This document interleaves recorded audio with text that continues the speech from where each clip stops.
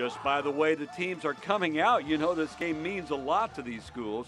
Right out of the gates, the Texans strike. First play from scrimmage, quarterback JW Ketchum knocks over a defender, breaks tackles, and after that, he flies down the sideline 62 yards all the way to the house for the quick 7-0 lead.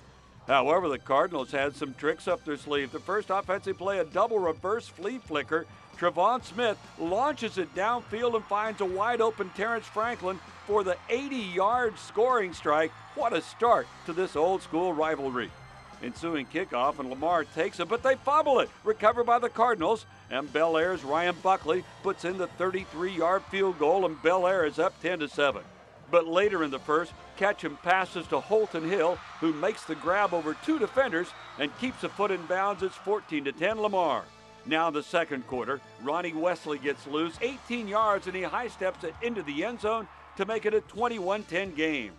The Texans defense clamps down after that. A beautiful pass breakup in the end zone by Logan Layton to save a touchdown, and Lamar continues that winning streak over Bellaire, the final 49-20.